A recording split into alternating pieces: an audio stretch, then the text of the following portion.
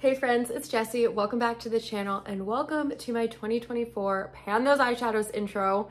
It is only a quarter of the way through the year, so I think we can still start this. It'll be fine. In case you're unfamiliar with this project, this is a project I started a few years ago, and I basically just go through my entire collection of eyeshadows and try and use them until I hit pretty shiny pans in the eyeshadows. I personally like to use this project as a way to work through my entire collection rather than constantly purchasing new items, and I feel like we've had some pretty good success over the past couple of years. So without further ado, let's go ahead and jump into today's intro. Let's go ahead and start with some numbers. I can't remember the exact number of eyeshadows, individual pans of eyeshadow I own. And when I say pans of eyeshadow, I mean like individual shades. So this is one palette with, what is this, like 14 pans of eyeshadow. And like I said, our goal is to hit that shiny pan at the bottom of each of the pans of eyeshadow. If I'm remembering correctly, I want to say we're about 3,100 eyeshadows or so. And my current pan percentage out of all of the shades of eyeshadows that I have 1.68% panned. So that means 1.68% of my current eyeshadow collection has pan in it. That does not include eyeshadows that I've completely used up. Once I completely use up a product, completely finish it, I do roll that out of the spreadsheet that I have all of my eyeshadows listed on. So those are not included in my current pan percentage. The only shades that count towards my pan percentage are shades that are not finished that have pan in them.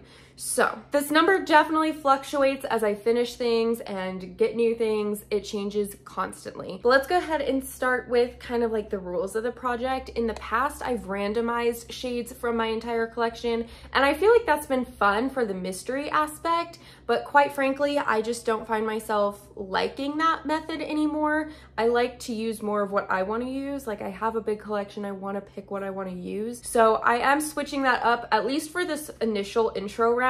I did select all the shades that I am rolling into this project, and I also changed up one more rule from previous projects. I normally work on 6 shades at a time, and this year I decided to bring that down to 5. I just felt like 6 was very overwhelming, and 5 is a pretty good number where I get variety, but I'm also not in over my head. And that, with the combination of handpicking the shades that I want to work on, I think is definitely going to help with the project this year. So before we jump into that, I do have a bonus pan that I have hit that I did not share, I don't think, in any of my projects. This is from the Norvina palette, and I'm sure you've already seen it, but I did manage to hit pan on base. I use this primarily just to like set the concealer on my eyelid, and yeah, it was a pretty easy shade to work through. Y'all know I like to work through the whites, the creams, the super easy colors. I just go through those like crazy. Now we can go ahead and hop into the shades that I'm selecting to roll into this project. Like I said, I might gravitate towards doing the random number thing again, but for right now, I just feel like this is kind of what I'm drawn to at the moment. So we're gonna start with my unofficial Pan That palette, my ABH Soft Glam. This palette I have used absolutely insane. I have hit pan in quite a few of these shades, as you can see, but I want to hit pan in all the shades by the end of the year in this palette in particular. And so for this first initial round, I want to work on the shade Rustic, which is this dark brown down at the bottom. It does have a little bit of use on it because I have unofficially been working on this for a hot second, but this is just a really pretty like medium toned brown, and I feel like this will go really good with all sorts of neutral looks. I feel like for work in particular, I've been gravitating towards more professional neutral looking looks, and the colorful looks I tend to wear on like my off days or out with friends.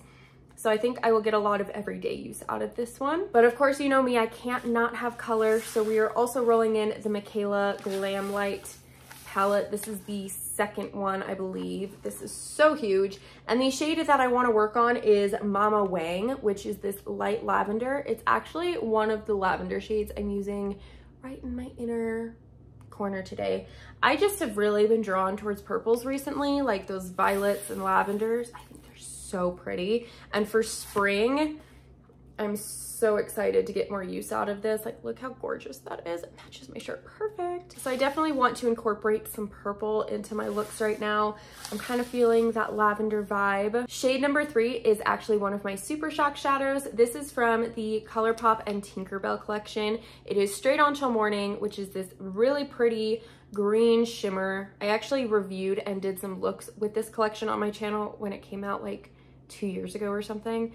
But this is literally one of my favorite shades from the entire collection. I just think it's super pretty. Some of my favorite colors to wear are greens, and I think the combination of the lavender and the green are gonna look so pretty. I can kind of do the monochromatic looks, or even maybe do something kind of like what I did today, but with like a green and purple vibe instead of a green and blue, or what is this? Blue and purple, sorry. I'm very excited to work on those two shades in particular. I think they will be really fun to work on throughout the upcoming month. And the last two shades I have are definitely pick me shades. They are definitely ones that I know I'm going to be off on a good foot with these. So up first we have the Beauty Bay Retro Love palette, and the shade I've selected is Good Vibrations, which is this like rose gold shimmer shade. I think this is a really pretty shade. It's super shifty, super blinding. Beauty Bay does shimmers so good, and I'm very excited to actually hit pan on this because I feel like I've unintentionally been trying to hit pan on it for a while, and these palettes in particular are really easy to work through, so I'm not too worried about it taking too long. I literally think maybe in a couple uses I will have pan in this palette. And last but not least, I'm going to be working out of this palette that I don't actually think I can say this word on the internet without getting demonetized, but this is from Jeffree Star. We'll call it the Ogre palette.